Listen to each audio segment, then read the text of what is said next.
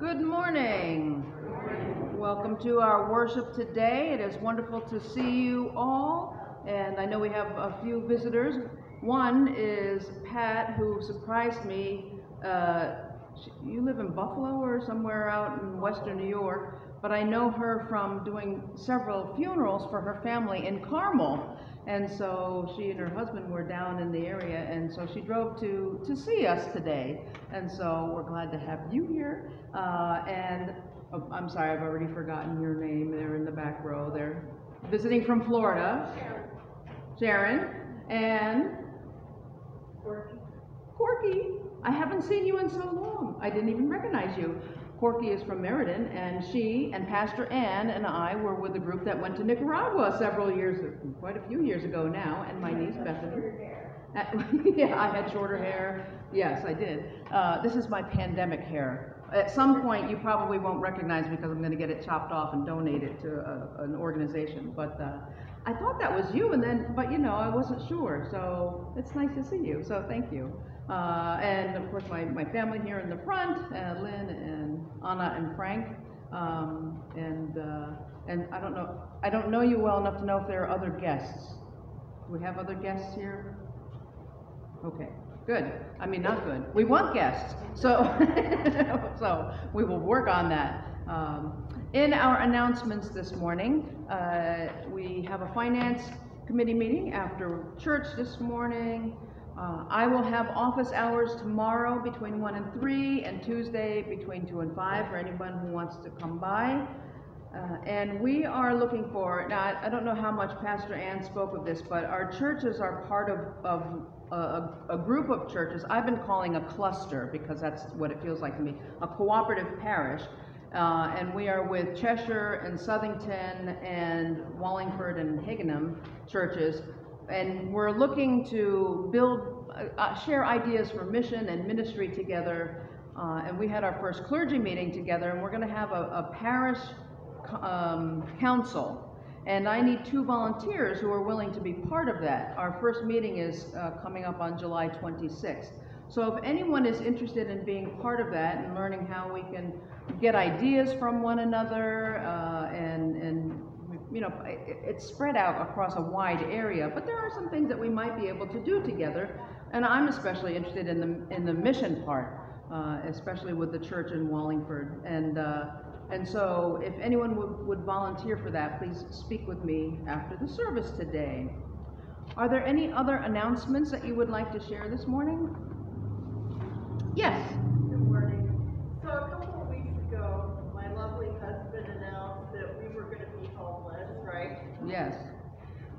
We're not going to be homeless. That's a very good thing. We found a rental home. We're going to be moving next weekend, so I just wanted to let everybody know that everything's fine. What a relief for you. Yes, good.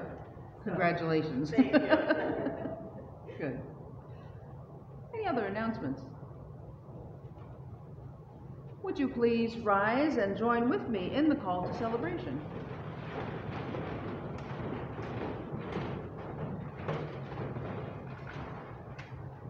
God has called us to this place. What do you see? We see people who model for us God's joyous embrace of all people. God has brought us to this place. What do you hear? We hear God's hope that we are able to see each person as our siblings. God has challenged us to open our lives and hearts to others. What will you do? We will do this. Welcome everyone in God's name. May it be so, and let us join in singing hymn number 451, Be Thou My Vision. Be thou my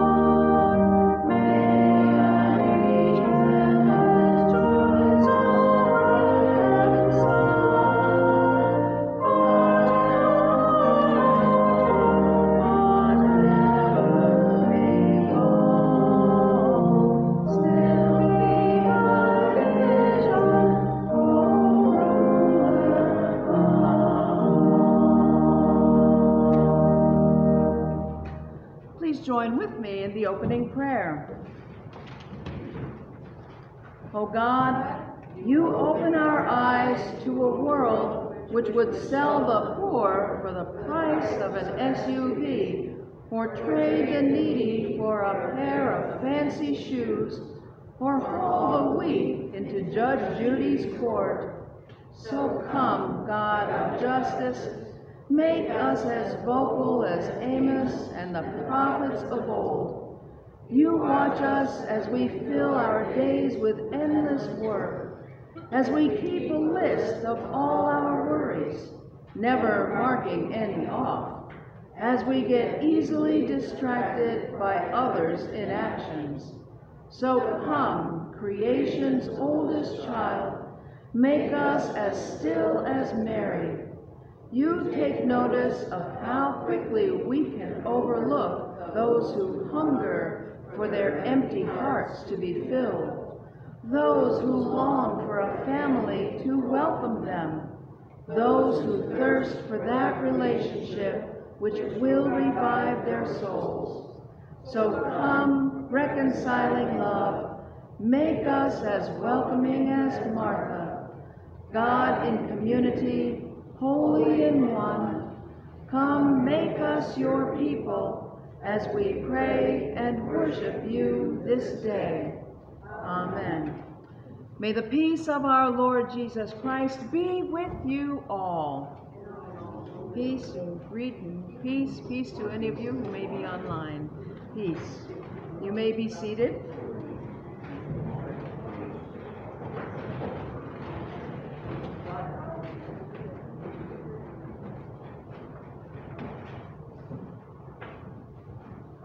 Well, guess what time it is?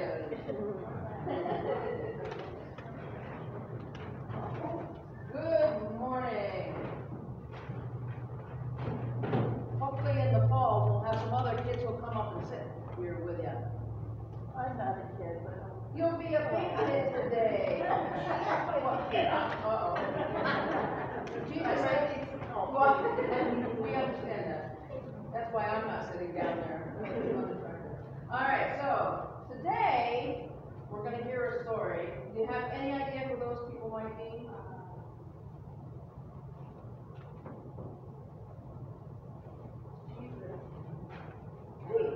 Jesus. This is Jesus. And this is Mary. And this is Martha.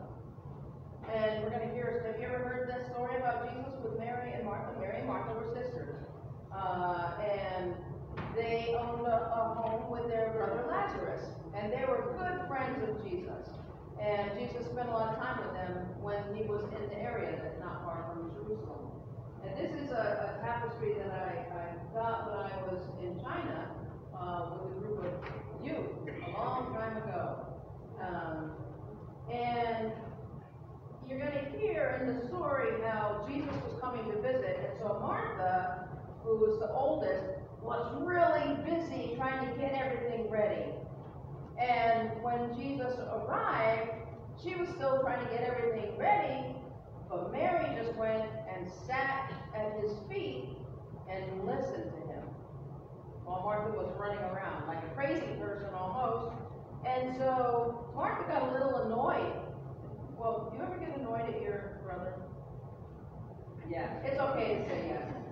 That happens, right? You probably, yeah, I don't know. And it happens to probably almost everybody. She was upset because Mary was just sitting around doing nothing, it looked like to her. But Jesus needed to remind her that to be a faithful person, you have to listen. And that's what Mary was doing. I'm going to talk some more about that. Not that what Martha was doing was wrong, but she was out of balance. You know what I mean by out of balance? You ever feel out of balance? How do you feel out of balance? You probably feel out of balance sometimes, right? Whoever feels out of balance. I should see almost every kid. And yeah, your mom feels out of balance. If you have kids, I'm sure you feel out of balance. And it happens when we just get distracted by a lot of things. and can't focus, really. And so Jesus was reminding Martha that sometimes you just gotta chill and focus, and especially if you want to follow Jesus, you have to listen. And so it's a good reminder to us, and as I said, I'll be talking more about that sometimes it's good for us to stop and listen. And that's true whether we're thinking about Jesus or God, or listening to our families, listening to our friends, listening to the world around us, trying to take in what's going on around us. And so it's related to what we talked about last week about our neighbors, listening to our neighbors and trying to see, just to hear other people. Because we live in a world that is very noisy, right? You might say. Because there are a lot of distractions, and especially with the internet, that there's just constant news, constant noise, constant music, whatever you listen to. It can be a distraction. It can also be good, and it's important for us to listen to those things too. But to have a balance is really important. And so I'm going to talk some more about that. But that's what this is about. Martha looks like she's embarrassed here, I think, because Jesus is saying, "Oh, Martha," which I relate to. Jesus and other people saying that to me. He's what?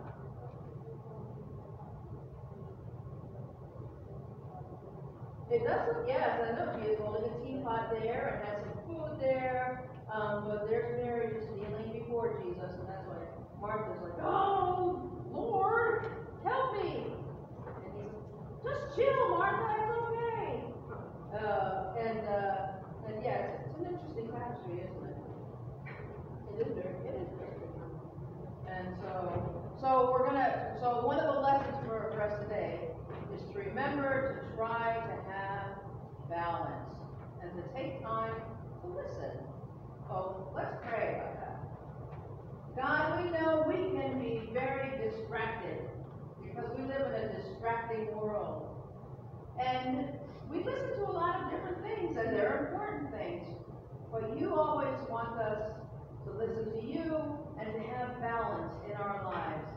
So we pray that you would help us listen, to try to have some peace in our hearts, and to have a balance between all of the things that we have to do in our lives every day. We thank you for Mary and Martha, who show us parts of what it means to be a disciple. We pray in Jesus' name. Amen. Amen. Thank you for kids big and small. Old and young. Oh yeah, thank goodness for this present.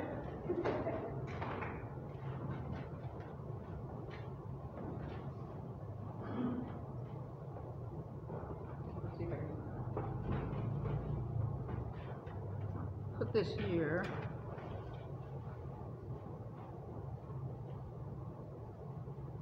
Let's see if this stays. May or may not.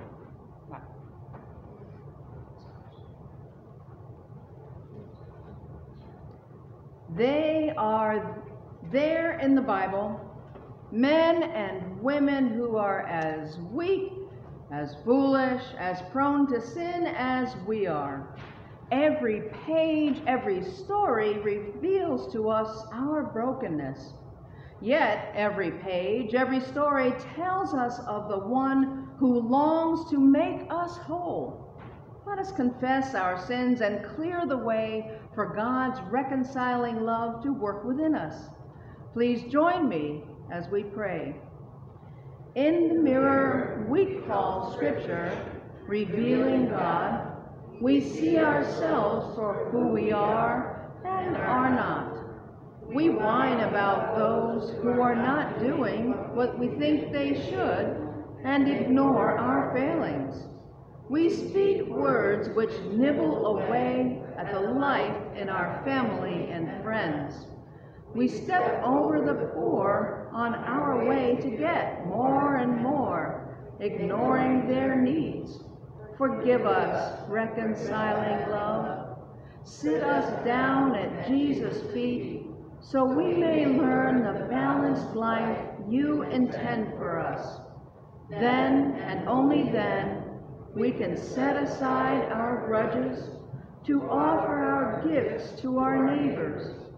We can stop licking at our hurts to bring healing to others.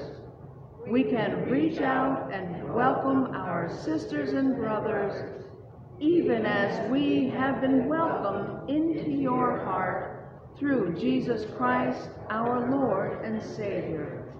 Amen. Let us now each lift our own silent prayers before God.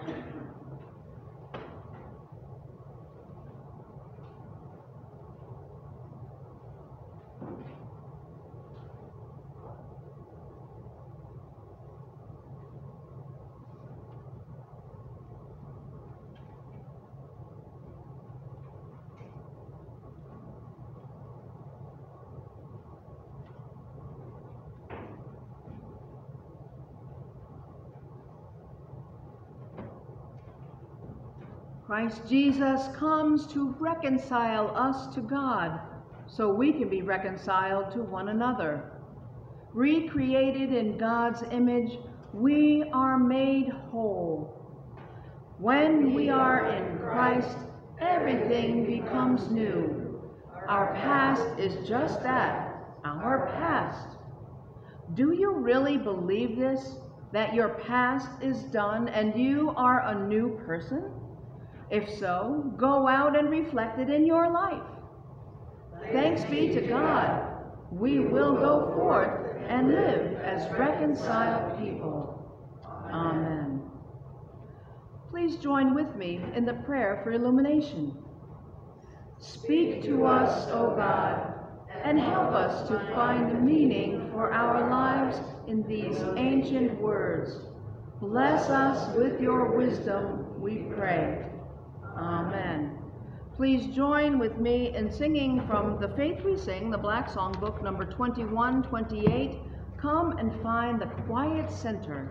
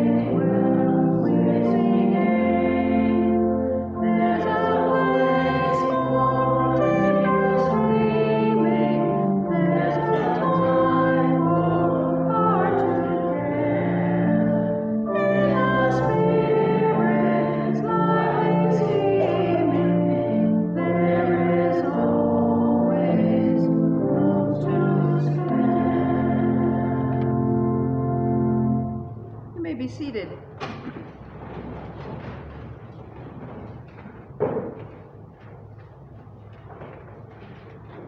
Our scripture lesson this morning is from the Gospel of Luke, chapter 10, verses 38 through 42. This is the New Revised Version, Standard Version, Updated Edition. And this is about how Jesus visits Martha and Mary. Now as they went on their way, they being Jesus and the disciples, he entered a certain village where a woman named Martha welcomed him. She had a sister named Mary who sat at Jesus' feet and listened to what he was saying. But Martha was distracted by her many tasks, so she came to him and asked, "Lord, do you not care that my sister has left me to do all the work by myself? Tell her then to help me." But the Lord answered her, "Martha, Martha, you are worried and distracted by many things, but few things are needed. Indeed, only one. Mary has chosen the better part, which will not be taken away from her." The word of God for the people of God. Thanks be to God. I am distracted by many things. I'm trying to restart the live video. I don't know if any of you are on Facebook. The live stream here, as some of you probably know, the signal is not very good in here. I can't get the wireless at all, and my data doesn't like it. These are very thick walls. So I know Pastor Ann started to work on trying to get the place wired, and we'll continue trying to do that. But in the meantime, it may or may not connect. So I will try not to be distracted by that. But how appropriate for today's lesson, right? No, and perhaps it's initially because we share a name that I have always thought that Martha gets a bad rap in the traditional interpretation of this story in Luke. So I was delighted to find in my reading for today's sermon that I'm not the only one who thinks that way. I always like it when other people think the way that I do, when it confirms what I suspect, especially when it comes to reading the scriptures. And I think, oh, see, I'm not the only one. Okay. So there's an author named Bonnie Thurston who wrote a book called Women in the New Testament, and I don't have that book, and it sounds like a really interesting book, but she points out two things. One, she says, this story represents clear and convincing evidence that women were active as leaders in the early stages of the Jesus movement, we might call it, because, of course, they didn't call themselves Christians initially until after Jesus' death and resurrection. So, because here in this story, we see women who are, number one, identified by their own names. And, there are a lot of places in the scriptures where women are not identified by their names because they were considered property of their husbands or their families, the males. Usually that's how people are the women are identified by their relationship with a male. And not only that, but they host Jesus in their home. Martha is hosting Jesus. And so they're not identified as the sisters of Lazarus, which would have been appropriate because they were the sisters of Lazarus, who you may recall from another story where Lazarus has died and Jesus goes and raises him from the dead in the Gospel of John. But rather, Luke says a woman named Martha welcomed him into her home. That's interesting. And in the ancient world, in Jesus' time, that would have been very unusual. And Luke comes from a different perspective because he's Greek. And in some ways, the Greek culture was a little bit more open than the Hebrew culture, the Jewish culture at that time. But only under very specific, certain circumstances were women legally allowed to own property. And very few women ever met that criteria.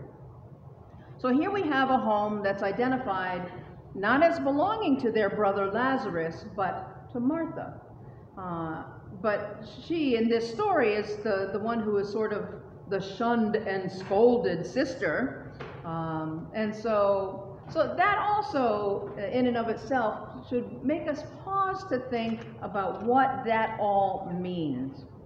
Now, I can't imagine that Luke, as the author of this gospel, provided that detail unintentionally, because he was very intentional about what he included. And as the scriptures got passed, as the gospels got passed down, those who followed Luke and kept writing them down thought this was important also. So what might Luke be telling us about Mary and Martha through his very careful wording? Now, another thing that's interesting is, in spite of a lot of history throughout the centuries of people interpreting what this scripture might mean, this isn't really a text that pits housework against study or even doing works, or as the traditional term, works righteousness against grace. That would be a Lutheran way of speaking about it. Because actually there's not even a reference to an elaborate meal being prepared or served. That's what we have in our minds. That's what that tapestry depicts, is there's some food and beverage being served, but there is no actual mention of that in the scripture. And in the Greek, Luke uses a very technical term to describe what Martha is doing, what her work is. And in our version, that's described as many tasks. But this author, Bonnie Thurston, provides a little more insight. She says that Martha is distracted literally by much serving. Much serving. And the Greek word is diakonian. It's been a long time since I looked at any Greek. Diakonian, but as a diaconal minister, you probably know what that word is about, Trudy. And that word is used in other places talking about those who serve in ministry. And it's not really it's not like about waiting on tables or serving somebody a meal. It's not that kind of serving. It's about participation in leadership and ministry on behalf of the community. And Luke also wrote the book of the Acts of the Apostles, and 6 out of 8 times in the book of Acts, it talks about, that word is used in leadership positions of the early church. And in proclamation of the gospel. So when somebody was a diaconal servant, they were leaders and preachers. And so that's interesting that Luke uses this word in relation to what Martha is doing then. So is her serving a domestic task of serving food? Not necessarily, not according to the traditional, the translation of the Greek. It's an act of ministry, servanthood. It may be that Martha is distracted by much ministry. And when I read that, I was just fascinated by that idea. I had never heard that interpretation before. And this is also a new idea for me. I read that, and this is what I relate to also. The core problem that Jesus identifies with Martha in this story is not that she's busy, it's that she is in an uproar. And that's what the Greek word really sort of, and it's thurubazane. I did take Greek when I was at Yale Divinity School, but that was a very long time ago. So, but it comes from a noun, thurubos, and probably nobody's going to correct my interpretation, my pronunciation anyway. But the word comes from the noise of a stirred up crowd.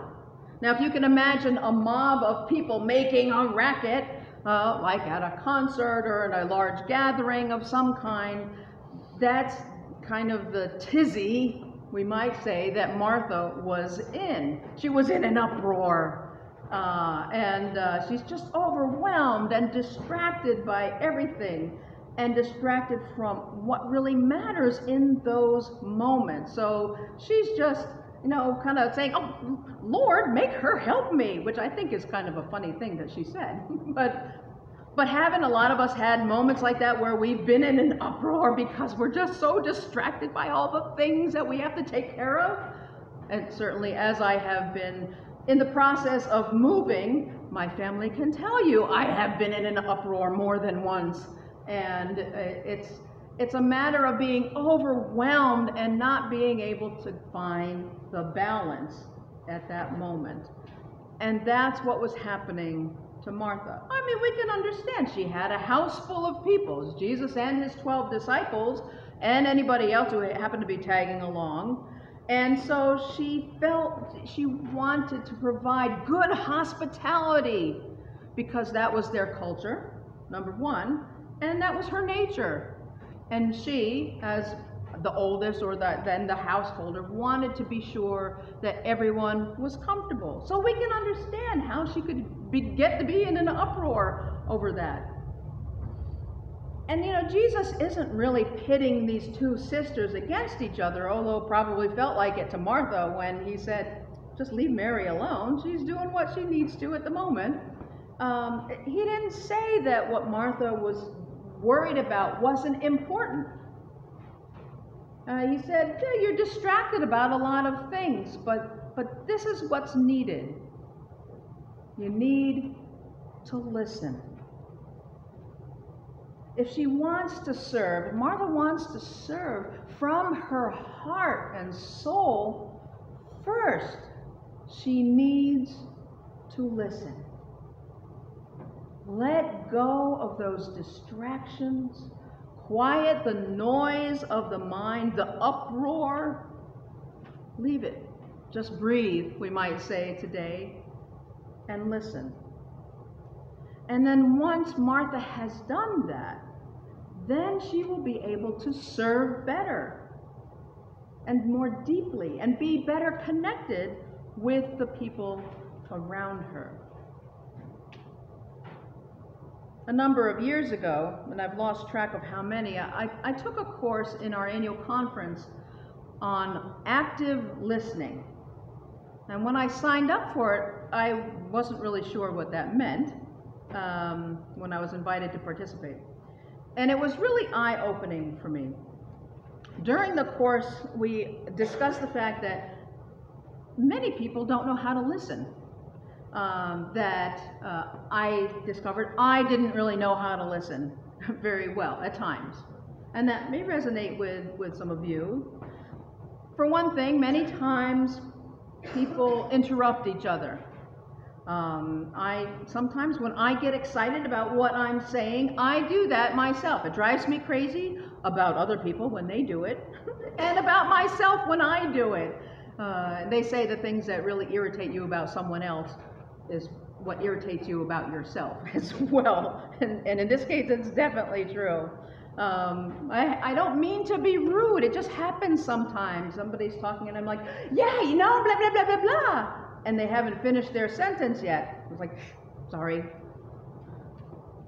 But another thing that happens, and to me sometimes, we don't always give full attention to what's being said because we're thinking of what we want to say next. Especially if I'm thinking, well, this is a really good and important point that I want to bring up. But their person's going on, and then I'm thinking, okay, so what I want to say is da-da-da-da-da, and then I've gotten distracted by myself because I want to focus on what I'm about to say when that person stops talking. That happens sometimes at meetings. But we haven't had any meetings, so I haven't done it to you yet. Yeah, later. Wait until after service today. No, I'm going to practice my active listening today. And sometimes, and this is true for a lot of pastors or people in the helping professions, we listen with the intent of giving advice, or those of us who think that we know a lot of things, because we have some life under our belt and we know some things, right? And so we listen thinking, okay, well, as soon as they're done, I'm going to tell them how to fix their problem. And so as a person, as I said, in a helping profession, that really is a professional hazard, an occupational hazard. Sometimes people don't want advice. And so I have tried to learn not to do that, but it's hard sometimes, especially if I think that I know how to fix their problem. I do sometimes with friends say, tell them I'm about to give them some unsolicited advice. So they know that I'm aware that I'm about to do something they didn't ask for. And thankfully my friends are gracious enough to accept that. Whether or not they follow my advice is another question. So in active listening, we're challenged to give the other person 100% of our attention, which is a challenge in and of itself. But to look at them and to acknowledge what they're saying, not to say anything except maybe so that they know that you're following along, and then try to set aside our own thoughts at the moment, which is also hard, and to not speak over that person, but to let them finish their thought.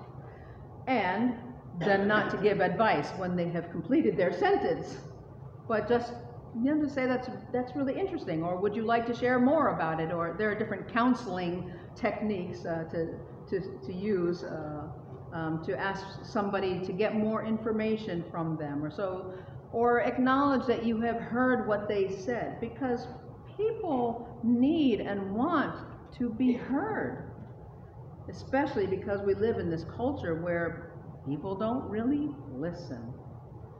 Active listening is a gift that we can give others, but it's a challenging gift, and it's one that I know myself that I struggle with sometimes, because my head is in an uproar, because I'm thinking of too many things, or because I think I have a good answer for their problem, or whatever it might be. So to quiet the noise in our heads and let go of that uproar and just breathe and focus, that really is a gift that we can give to others. And I think it's something that really is sorely lacking in our world.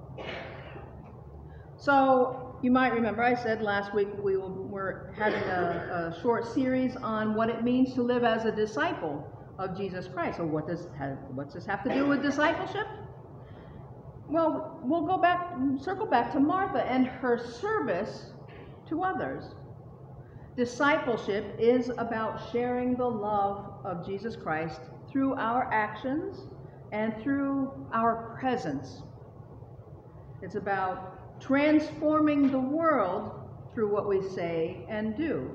And I will always repeat this to you, that I believe each and every one of us makes a difference in the world. We might not think so, and we might think, but I hardly even go out of my house, but we still make a difference to the people around us, to the people whom we meet who are in service industries, for example, working in grocery stores or at toll booths or wherever it might be, waiting on our tables. We make a difference. It might be small, it might be a passing thing, but we still make an impact. This lesson from Luke reminds us, well, first of all, that women were in leadership and involved in the spiritual leadership and in service right from the beginning, from when he was there among them. And, again, the men were named as the disciples, but there were always women who were there supporting him and working with him and serving him, yes.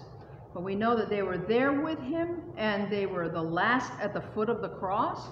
They were first at the tomb, and they were leaders in the early church after that. Now, that may seem like a no-brainer, especially to a church that has had women pastors, but we know that there are other denominations that do not accept women in leadership positions. When I lived in Delhi, upstate New York, in the Catskills, there was a church down the road that said, "We welcome everybody," but they didn't really, and they did not believe that women should be pastors. And so it was awkward to be trying to do ministry together with those other churches, because there were several of us women pastors who knew that our leadership was not really accepted. And people use the Bible, of course, to justify that. Well, Jesus didn't name any women as his disciples, except that the women are there in the scriptures. If you read the scriptures carefully, you see. And St. Paul talks about women leading in the early church. We live in a world that even today where women's contributions are still dismissed, or they're overlooked, or sometimes their ideas are stolen. And so we need to be reminded, and sometimes we need to remind others. Mary and Martha remind us that they were in the inner circle among Jesus' followers, and even he called them his friends. That's a pretty big deal. And so Jesus' inner circle included women. So if you are called to serve, then don't be afraid to respond. That's one of the lessons here, and throughout much of the Gospels and the New Testament. And the second thing is, in order to be good and fruitful servants, we have to take the time to listen. Take the time. We start by listening to Jesus, by reading the Gospels. That's our main source for learning about Jesus. And we need to spend time in quiet prayer, not always talking, because a lot of my prayers, I'm babbling at God, and I'm sure God's going, "Yeah, I know, Martha, I know. Martha, Martha, I know." Those of you who are of a certain age remember the Brady Bunch. Marsha, Marsha, Marsha. Well, yes, I got that a lot as I was growing up. And it is often appropriate. Let go of the uproar of the world. Let go, separate yourself from the noise around us. And sometimes that means we have to close ourselves off in a room by ourselves and listen. And the third thing I think is important is that we listen to one another, that we open our hearts and minds to those around us, and share that gift of ministry. It's the ministry of presence. And we talked about that last week, talking about being a neighbor and just being with others, being a friend, being a shoulder to cry on, being a kind person in a world of unkindness. Take the time to just be with others and acknowledge people by actively listening to them, because people need to be heard. People want to be heard. People want to feel like they matter in a world that seems to pass so many people by. It really means a lot to people. And we show our love by truly listening to others. And so we begin here in this congregation, and I don't know you well enough to know how well you listen to one another. So I guess we'll find that out. And you'll find out how well I am working on my active listening. and I promise you, I'm going to keep trying. I'll keep working at it. That's where we begin, but then we move out from here and we practice it in our own families, which sometimes is the hardest proving ground of all. And then we go beyond to our neighborhoods, to those who are around us. And just even acknowledging other people's presence by waving at them as we drive down the street. That's acknowledging another person's presence. And I look forward to hearing your stories and your concerns and your celebrations. It's going to be a fun time of listening together. And then, because we are listening, from our listening, we discover the needs around us, or even in our own families and among our friends, so that we can reach out, if they want it, with help, or at least with hope and with love. We respond as Christ's servants, putting our faith into action, but not in ways that are obtrusive or unwanted. We can't force we shouldn't force our help on someone, and it's good and important to remember that. But it's hard sometimes. So where are you being challenged by this story of Martha and Mary? What changes might you make in response to it? Do we need more balance in our listening and our doing? I know sometimes, yes, I do.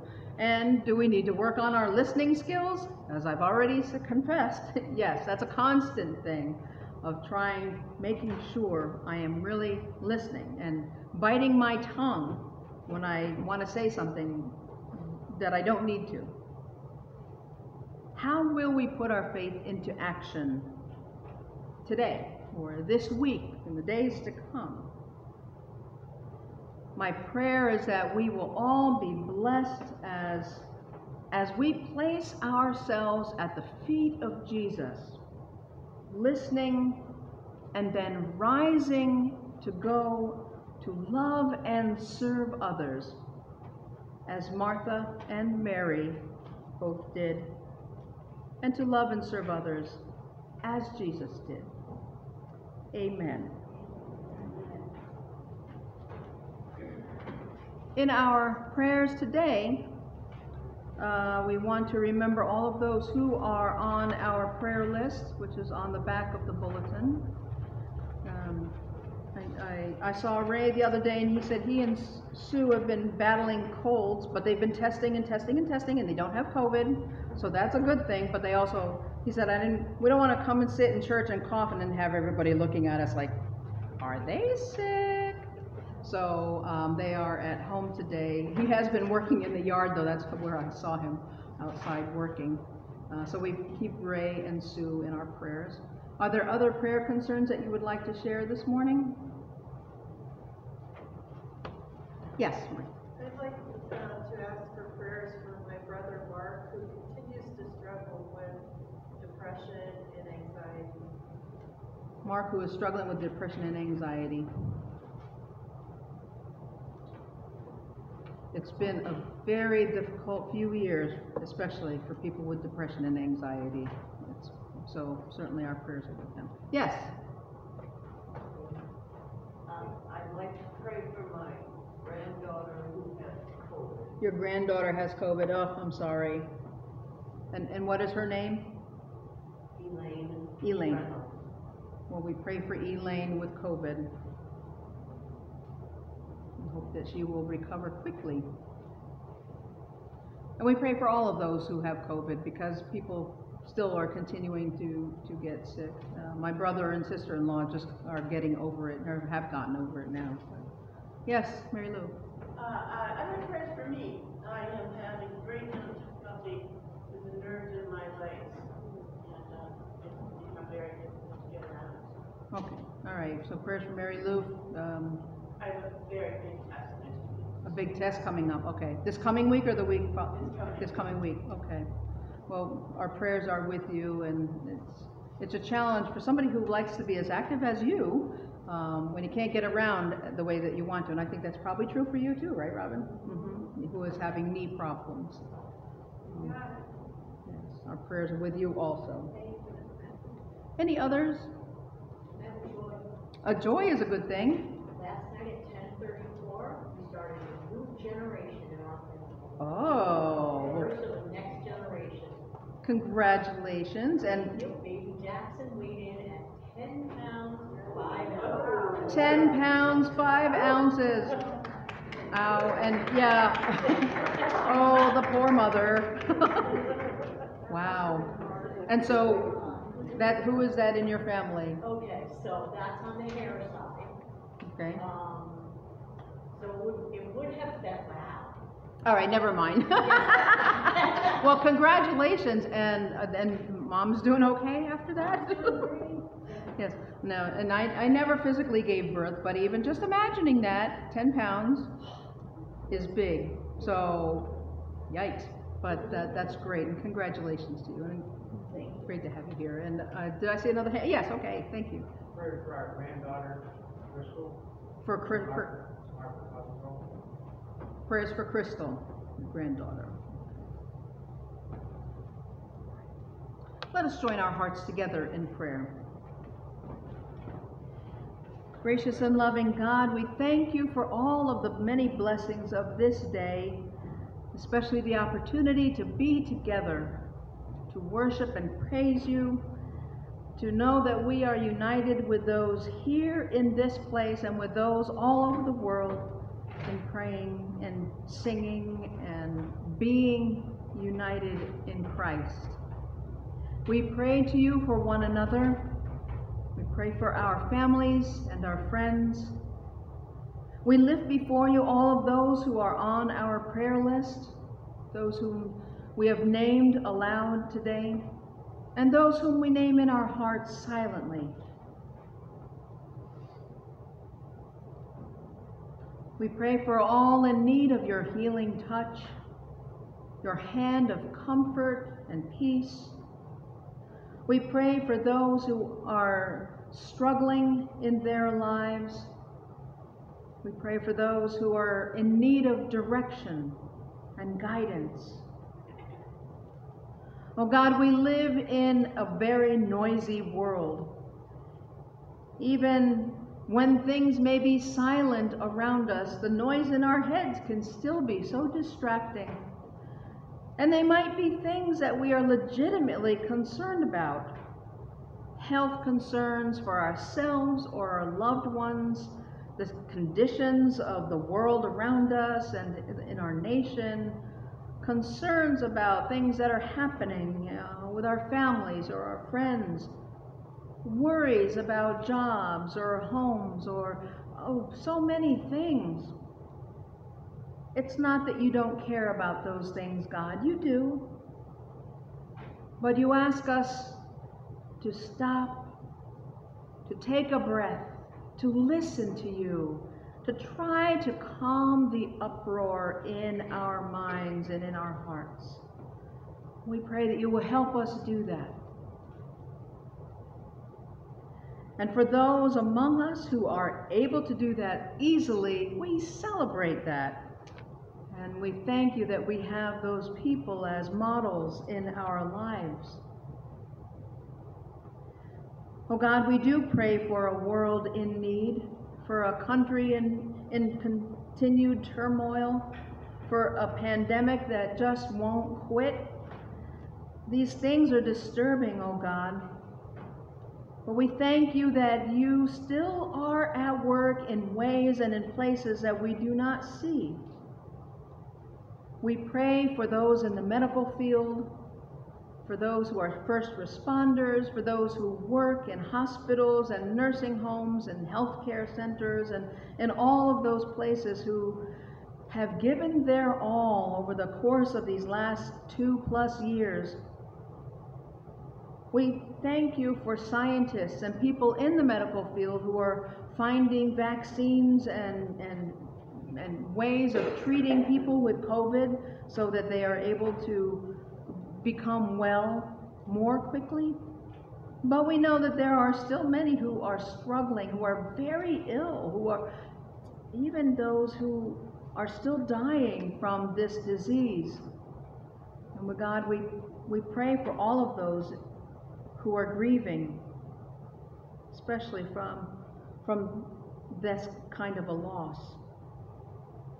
We want to live in a world where we are free to go out and be and do and get back to some kind of normal. And that may come, it will come, but it's hard to be patient, God, and you know that.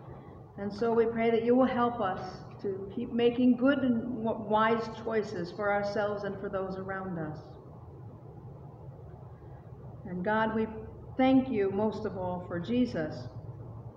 He loved his friends so much, And he wasn't afraid to tell them when they were a little bit off track, like Martha, like Simon Peter, like James and John.